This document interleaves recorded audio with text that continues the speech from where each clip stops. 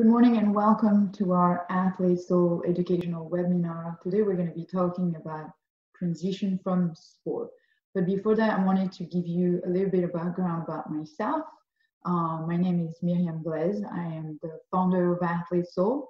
Created this organization a year ago with a group of former athletes with the goal to help retiring athletes to transition out of sport, but also raise awareness about the challenges of athletic retirement.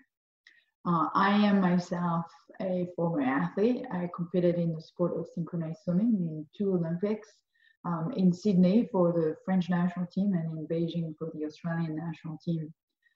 After that, I worked in marketing, sponsorship and communication for a hotel company, and eventually came back to the sport industry, working with the British Olympic team before the London 2012 Olympic Games, and eventually with the US Olympic team. Before Rio, I was the high performance director for a couple of years and then the CEO of the organization. So I've been to 4 Olympic Games. I retired twice from my sport. The first time was not necessarily my choice. The second time, I actually decided to retire. So I've got quite some experience with retirement and high performance and working with athletes. And so this is why this is really close to my heart, helping athletes with the transition and in helping Athlete Soul further its mission of supporting competing athletes, retiring athletes, and former athletes. So we're gonna get started. I'm gonna share my screen and we'll take you through this presentation today, where we're talking about transition to life after sport. So the way this presentation is organized, we're first going to be talking about the process of athletic retirement, and then we'll talk about some practical tools to mitigate the challenges that you may be facing when you retire. And those practical tools are things that we use at Athlete Soul in our coaching program to help athletes through their transition. So at the end of the presentation, I will also talk about what is Athlete Soul, what are our services, and how do we help athletes through that process of transition, as well as help you with education and awareness and what to expect about retirement. So first part of this presentation, we are talking about the process of athletic retirement, and it is a process. There is the event of retirement, but then there is the process afterwards, which we often reference as the transition. You'll hear former athletes talk about how was your transition. It actually can take, several years to transition out of sport and really go through that grieving process. And I'll touch a little bit on the grieving process in a minute. But first, we're going to understand what is this event of retirement. It can happen by choice, or it can happen without a choice, meaning you may be forced out of your sport, or an event may end your career.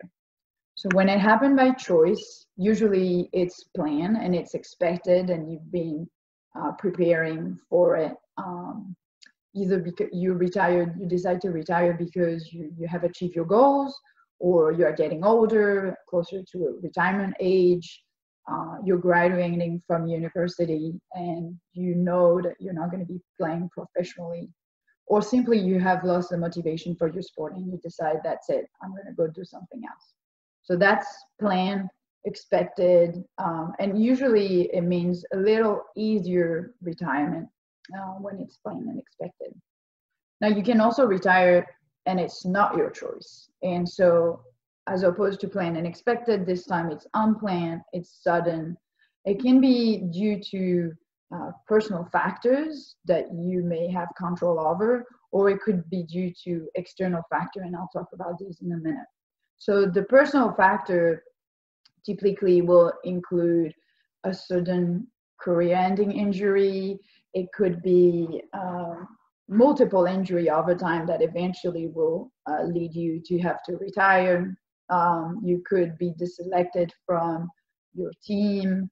You didn't make the cut, or a younger athlete in this case, could have been selected over you, or simply you're not able to continue to trade, you're not able to financially afford to continue to train and compete. So those are all factors that you have a little bit of control over. Now, there are plenty of factors that you have absolutely no control over, and yet they can dictate the end of your career. So this could be cancellation of events, championship, exactly what we're seeing right now with COVID. The season is ended earlier and you have no control over that decision. Or it's an international competition that's postponed or canceled. There is a change in the qualification process or the way they select the athlete in a team or into an event, and that will affect your position in competing. Also, you can have retirement from a partner, if you're a tennis player, for example, or your teammates, which could lead in changes in your team or your team being unable to compete. So that could affect your position and your career, and sometimes can lead to the end of a career. There could also be decisions from your government or your federation or your club that will lead to possible early retirement. For example, the boycott of the 1980 Olympic Games obviously meant that for the athletes who had qualified to those Olympics, they would not be able to attend. And that happened more often than we think. Or, for example, recently when a university decides to cut a program, a sports program from their athletic department, that means that your career is going to turn and change, often for retirement or perhaps in a different direction. It's important that you understand the event of retirement, how it comes about, and all the different factors that can influence your retirement. And based on whether it is your choice or it's sort of forced upon you, your retirement may feel very different. And the way you handle it and the way you handle that transition process after retirement may feel very different. So now we're going to talk about that process.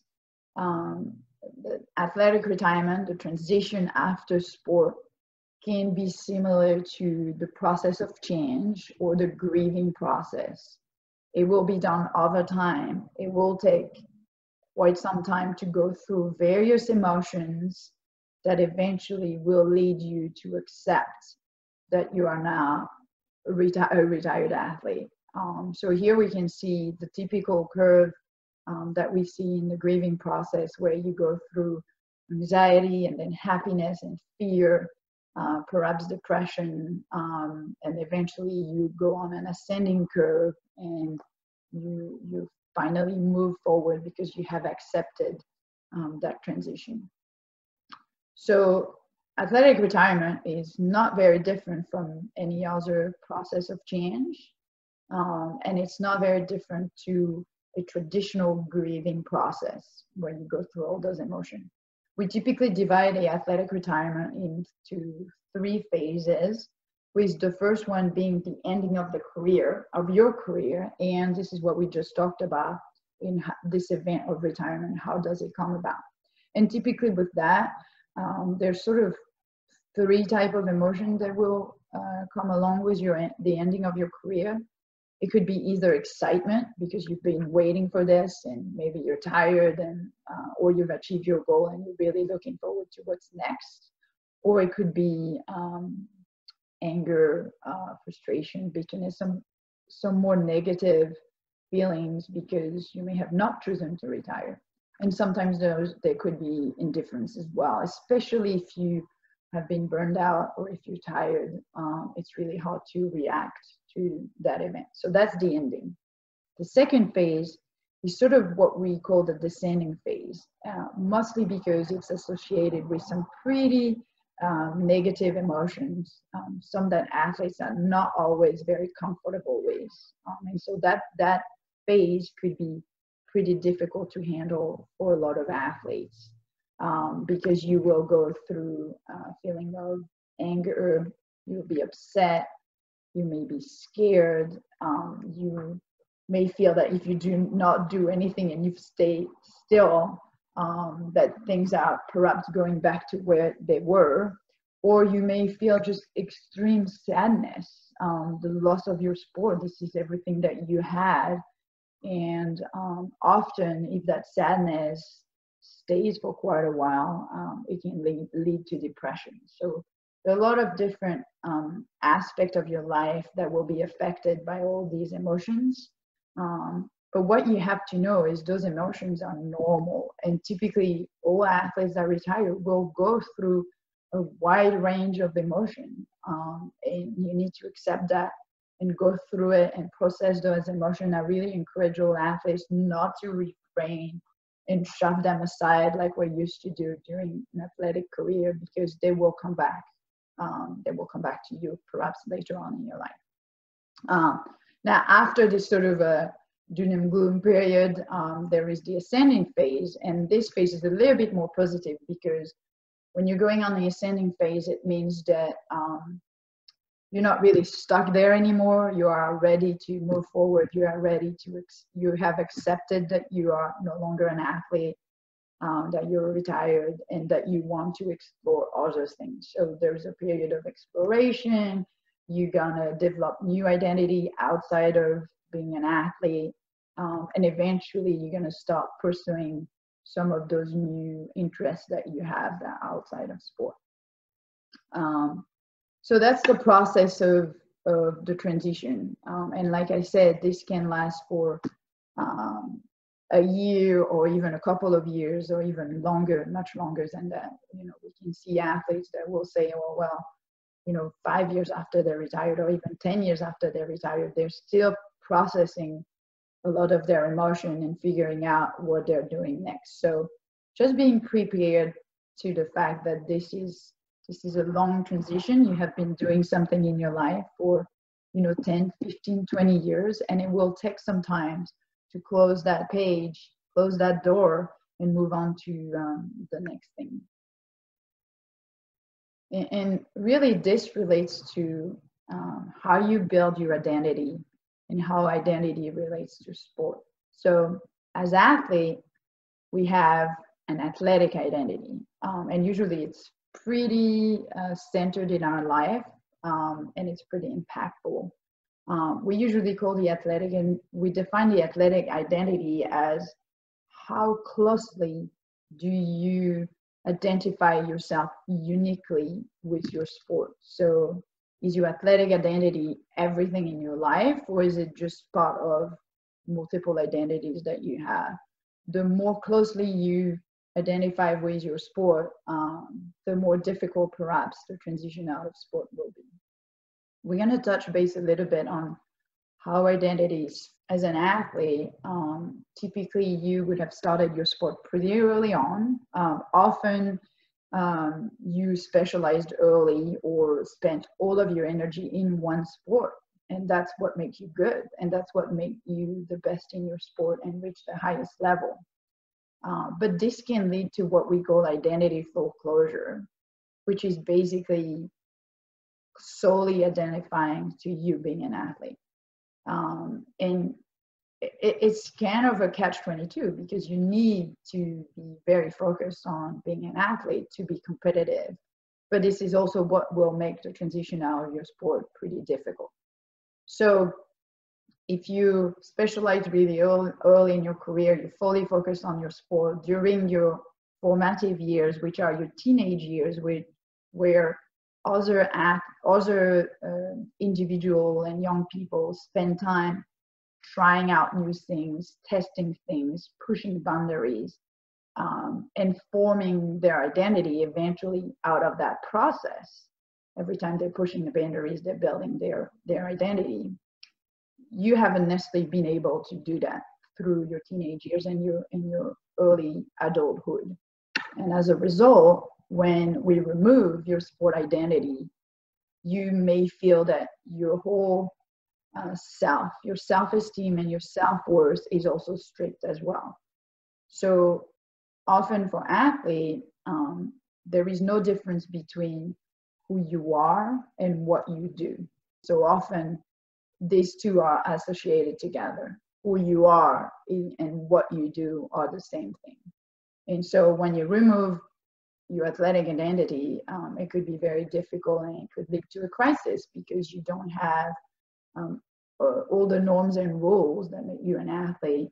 You don't have that. And so there are multiple emotions that you may experience as a result of your retirement from sport and during the process of transition. And these are just examples of things that you can feel.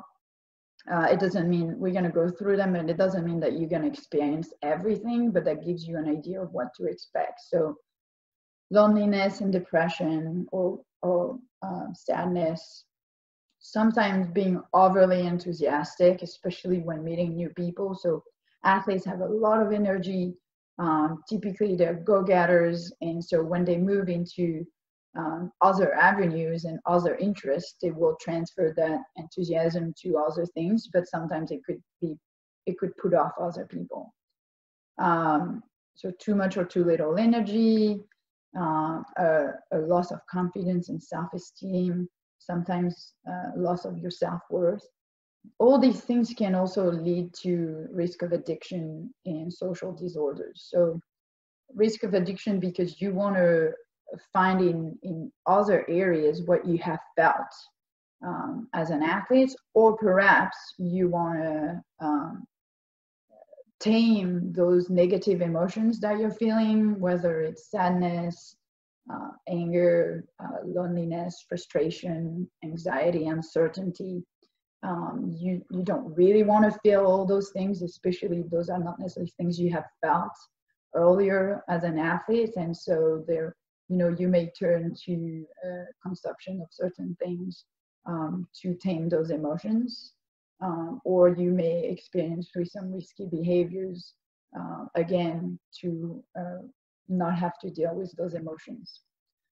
There can be also a misunderstanding from your families and friends, and that's very, very common, much more common than we imagine, because in the mind of your family and friends, you as an athlete, you are very strong-minded, you're strong-willed, you have dealt with a lot of difficult situation, with stress, with competition, with travel, and so you should be able to deal with your transition from sport.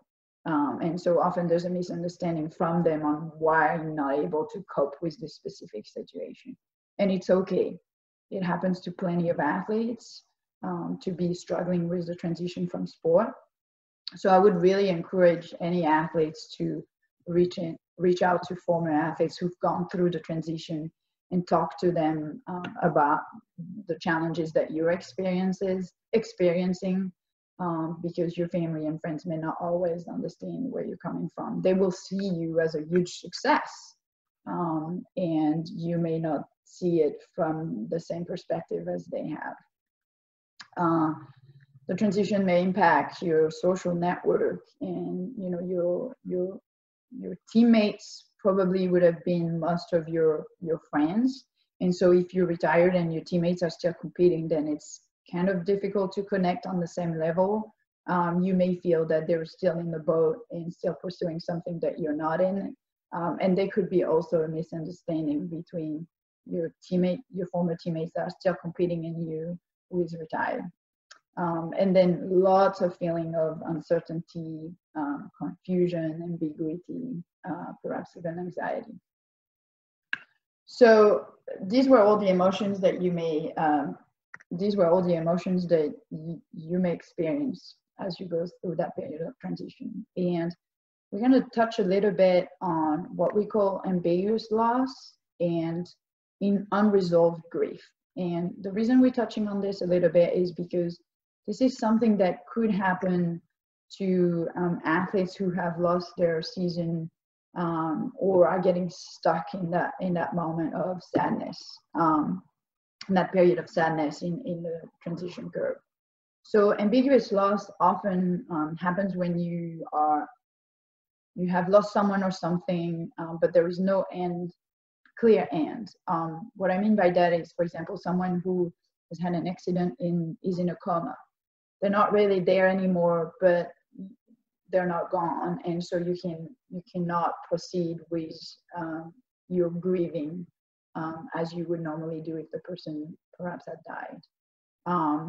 So this is something that can slightly be applied to an athlete that has lost a competitive season or not being able to complete their cycle, their competitive cycle. So if you've missed a competition because of the boycott, or if your season was canceled because of COVID, you really need to be able to deal with the fact that it was taken away from you without you having any control, and you're going to have to figure out how you can do your move forward with your grieving process. And then unresolved and complicated grief is basically a grief that see you stuck in the moment of depression, and you don't feel like you can move forward.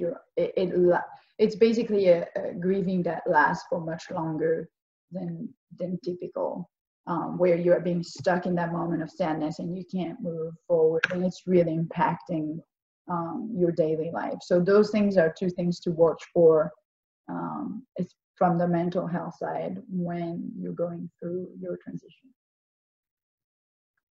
There are obviously a lot of other changes that will happen as you transition out of sport. And so here we're going to be talking about some of the physiological changes. Your exercise level is going to change, and this will impact your hormonal system as well.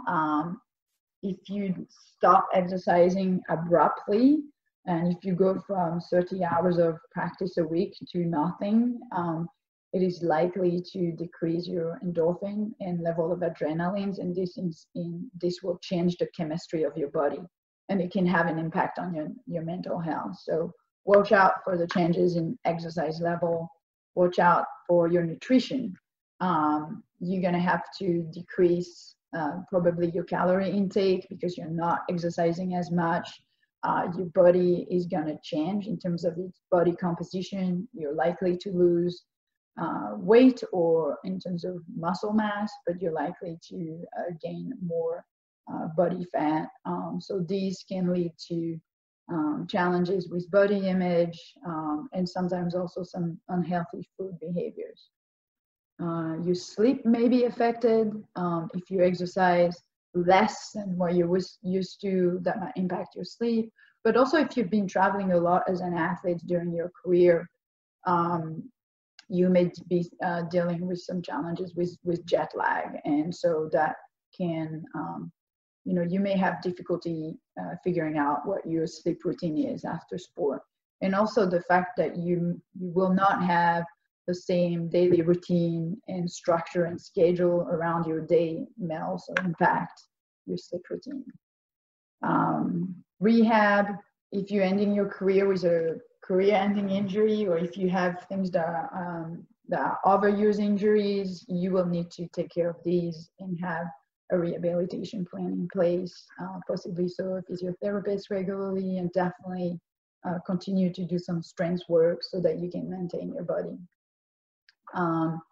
Women will face some specific challenges that relate to their menstruation, and that could impact their reproductive system. So especially for athletes that competed in aesthetic sport where body image is important and you have to keep a very strict control over your weight, you may see some long-term impact.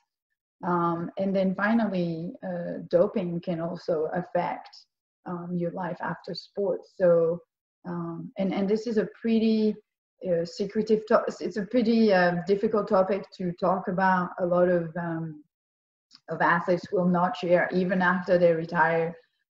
They have been doping, and so we have very little understanding of the long-term consequences of doping, although we know there are some, and so something to watch for. Other challenges that you may face, we touched on it a little bit, social challenges, the loss of your network, the loss of your sense of belonging to a team or a group or a special, unique group of people. Financial hardship, you may not have planned for your transition. You may not have a safety net or a job that keeps you going at least for a period of time through the transition. It will have an impact on your personal relationship, whether it's your relationship with your family and friends, your partner or your spouse. The impact on your professional career. If you kept studying and you pursued an education in parallel to your athletic career, it might not be as difficult, but for those of you that had to choose, it might be more difficult to transition into a professional career after your athletic career. So we just talked about all the different challenges that you may or may not face as you transition out of sport. And now we're going to talk about some example on how you can mitigate those challenges. So these examples are directly taken out of some of our program, especially our transition coaching program. They're not exhaustive, obviously, and there's a lot of other people out there that have great ideas on what you can do to prepare for the transition. Our first recommendation to everybody, every single athlete, and this is a message that we really try to pass on to your coaches and your support staff, families and friends, anybody that is involved with athletes, is that the best way to transition out of sport is to be aware of what to expect, what the challenges are, and then so your education about it. The more you can be prepared, the more you can learn about what that means and what others have faced, the better you will be able to handle the transition. So education, on athletic retirement, its challenges, what to expect. And if you feel as an athlete that you don't have the time and energy to think about retirement, which is pretty common, let someone else do it for you. If you have parents or friends or people in your network that you feel could really gain from being educated for you, and then they can help you through the process, that's also a different way to do it. If you feel that by spending time educating yourself you're going to be distracted from your sport, then let someone else do it for you. Think about a financial safety net for yourself for the transition, and educate yourself on what that could be. When I say financial safety net, it doesn't necessarily mean saving money on the side for your transition out of sport. It means having a solution that will work for you for a period of 6 months to a year after you retire, so that you can see things coming. So it could be, you decide to go back to live with your family for a while so that you can save on rent, and you can have their support. I would encourage anybody that want to do that to make sure that this is a subject that you talk about with your family beforehand, before retirement actually happens. It's always good to have those conversations before you're in the middle of pretty difficult emotions. Or, you decide to put some money on the side, or you could also decide that you're gonna take a job that will support you through your transition. That may not be the job that you want to do down the road, but at least will support you as you see things coming.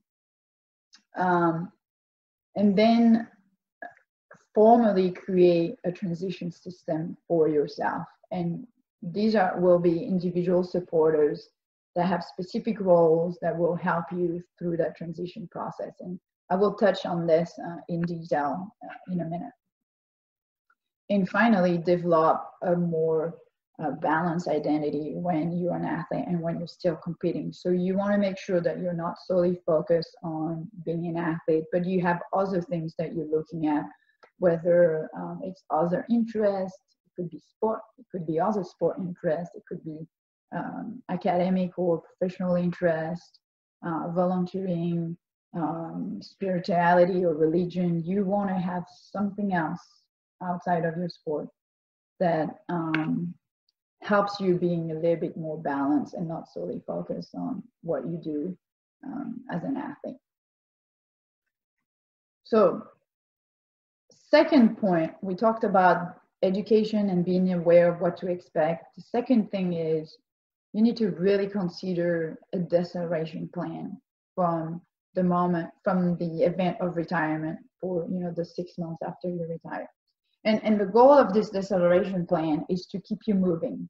And why is that? Is because I mentioned it before, if you stop exercising all at once, you are likely to face some pretty dramatic chemical changes in your body. And those chemical changes can lead to depression and some mental health issues. And so the more you can keep moving, the less your mental health will be impacted by the hormonal changes in your system. So you want to have a deceleration plan, just like you do a warm-up at the beginning of your training. You want to do the same thing as you come out of your sport. So you want to create a holistic deceleration plan. You want to look at your exercise level, your nutrition intake, your sleep routine, and you want to maintain a daily structure. If you have some sort of routine every day after your sport is over, it will help you sort of continue to have some sort of normalcy in your life. And then in that deceleration plan, you need to include your rehab routine or some sort of strength training to maintain a base physical level. The third part, right? So remember, educate yourself, create a deceleration plan. You have to process your emotions. And you want to make sure that you don't push those emotions away. You accept it's okay to be sad. It's okay to be frustrated. It's okay to be scared because you don't know what's coming. It's those emotions are uncomfortable. You are probably not used to having those emotions as an athlete, but it's okay to have them, and you need to accept those emotions, because if you don't, you may end up in a crisis situation, and this is what we're trying to avoid. And by crisis, I mean either getting into too much drinking, drugs, even thoughts of suicide. We've seen plenty of examples of athletes who have to deal with all of that after they retire from their sport. So you want to process those emotions, whether it's talking with others, seeking some specific help. So here I'm listing a few things that you should be aware of before your retirement. Where to find crisis prevention contact numbers, and I'll talk about an app in a minute that can help you with that. That's called the Athlete Mental Health Link app. And so, for example, this app can help you learn more about mental health challenges, strategies to help you with your mental health, and it also has all of the phone number to reach if you're ever in a crisis situation. This app is free. You can download it in the Apple or Android store, and you can use the Athlete Soul code to access everything for free. You can find it on our website as well. That's one resource.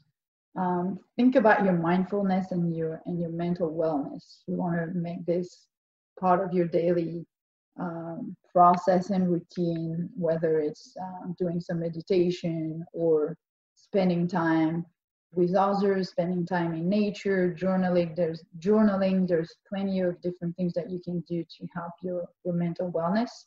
And again, this is really important in a way of avoiding a potential crisis. Now we're talking again about the transition support system, and I think this time I'm going to go in detail on the transition support system. So this system is supposed to be a formal way to help you through your transition. So you would create a group of individuals around you that would fill a specific role that can be of help while you're struggling in different areas of your life.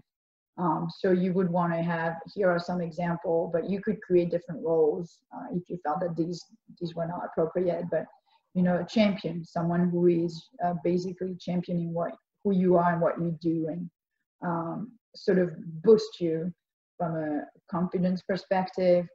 You could have a friend that is a non-sport related friend, so someone that you're not going to speak about your sport with. It's sort of like a way to go hang out with someone that doesn't know anything about your past and will just like be there to have fun with you. You can have a mentor. A mentor is someone that will help you from a professional perspective. A coach. So not a sport coach. In this case, I'm talking more about a life coach, someone who will challenge your belief, but also help you look at your situation from a different angle and a different perspective. And finally, you could also have a confidant. So the confidant compared to the friend is someone who knows about your sports situation, understands it, and can sort of listen to what you have to say and also give you some perspective. So the transition support system, I would encourage every athlete to set it up before they retire. And you want to identify the people that would fill out those different roles and speak to them about what you're expecting from them, and how they could help you through your transition. So how often do you want to meet with them, or do you want them to be the one reaching out to you to check in on you? You want to define that formally and let them know what you're expecting, and what their role is in helping you through your transition. We talked about processing your emotion and giving yourself some space for these negative emotions. You have typically something that you have not accepted when you were an athlete, because you're trying to refrain from feeling pain or the hardship on the field or on the court. Here you want to make sure that you're able to learn those emotions and process them, not let them linger with you. Okay, you don't want to be stuck in one place with those emotions, but you want to be able to feel them and move on from them. Next step is to switch your mindset. You want to move from the mindset of being an athlete to, next. And this was really involved being humble and going back to that process of learning. You're coming from an area where you were an expert all your life, and now you're going to likely be at the bottom of the learning path in a different area. And that's okay. A lot of people go through this, whether they're athletes or not. You go through life transition your entire life. So you want to make sure that you approach this phase with a growth mindset, meaning that you want to learn, you are open to learning, and you are not stuck in one way of doing things.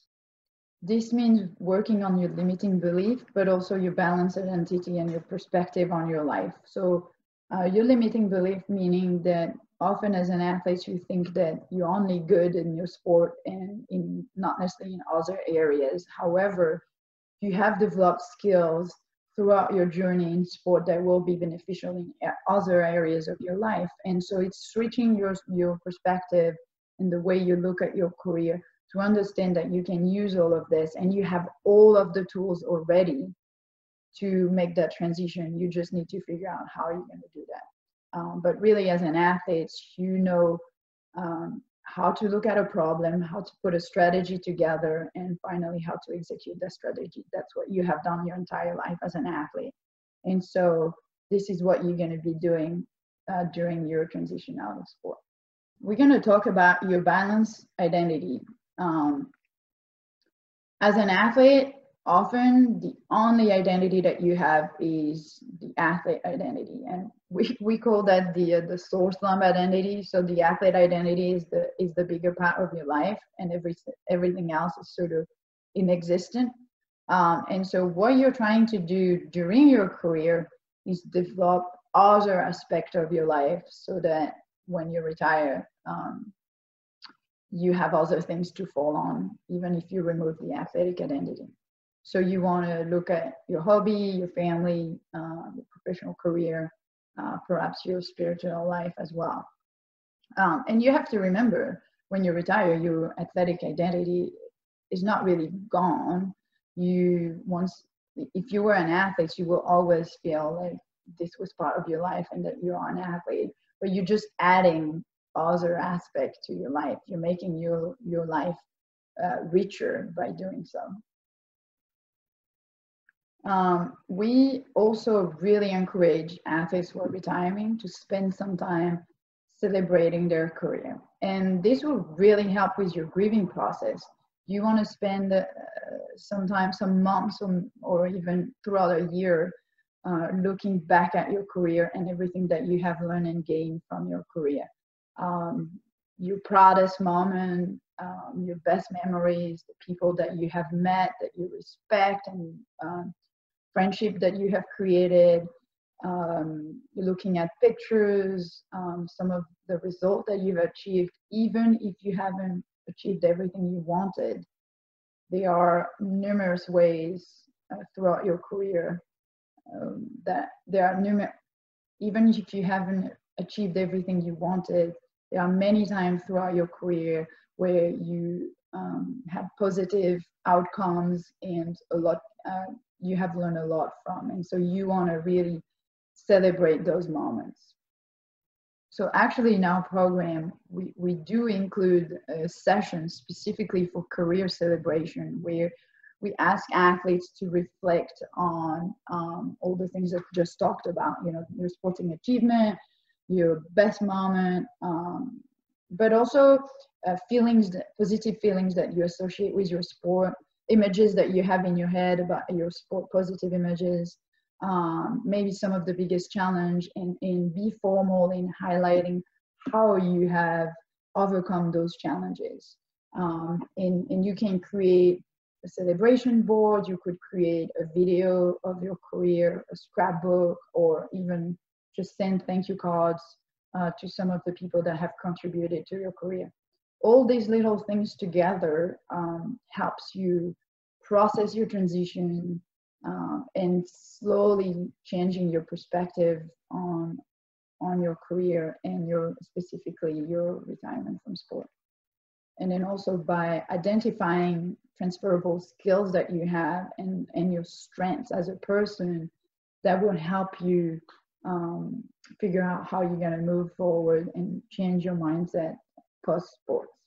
So here are examples of tools that we use to assess transferable skills and strengths after you're retired. So we use something that's called Ikigai, which is basically the intersection of what you love, what the world needs, what you're passionate about, and what you're good at. And by figuring out what is at the center of that, you are able to fulfill your personal purpose. The transferable skill inventory tool is a little bit different because it's a tool that helps you identify in great detail what your transferable skills are from perhaps a more professional way to life after sport. These were a list of the different things that you can do from a mindset perspective to help you with your transition. And then finally, the last piece is career development. And the goal here is to accelerate your professional transition. So accelerate that transition from athletics to your next career. And so in that stage, we often tell athletes to look at personal and professional branding, how will they slowly shift from this personal athletic image that they have to a more professional image. Expand your professional horizon, through volunteering or internship or taking different type of jobs to figure out what you want to do next. And it's okay to do multiple things and perhaps go down a route that may not be necessarily what you wanted and what you end up doing eventually, but at least you've tried and you crossed that one off and you can move on to the next one. Networking, connecting with, you can really use the former athlete network. You can also use your school alumni network. So create long-lasting relationship to help you figure out what your career is next and how you can enter that industry. We talked about transferable skills already. Look at your elevator pitch. What are you going to say to someone that you meet now? How are you going to talk about your career? And then how are you going to talk about what you're doing next and what's coming next for you? Learn about business etiquette and communication. As athletes, we're usually pretty straightforward. Often pretty casual. It's not necessarily something that goes well in the business world, so you want to make sure that you understand how to switch your communication to be a little bit more formal, a bit more adequate to the industry that you are going to go into. And this is the last piece of tool that I was going to present today. So we talked about being prepared, being aware of what to expect. Educate yourself on the transition. We talked about processing your emotion, not refraining from feeling those emotions.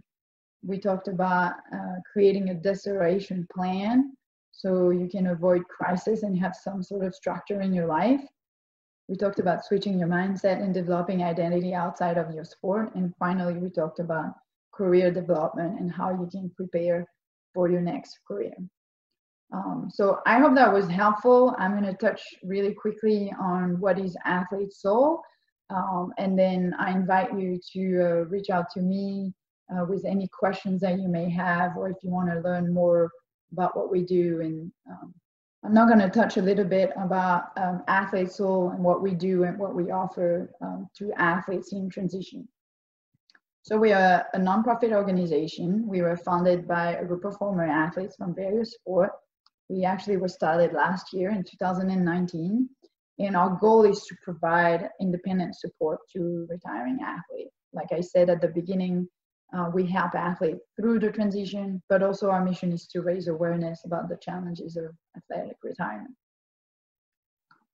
So why are we unique? Well, like I said, we're founded and run by former athletes. We are a volunteer-led organization. We're not for profit. Our goal is not to make a living off the transition of athlete. We're really coming from the side of we've been in your shoes. We know how it feels, and we want to help you through that process so you do not repeat some of the challenges that we've had.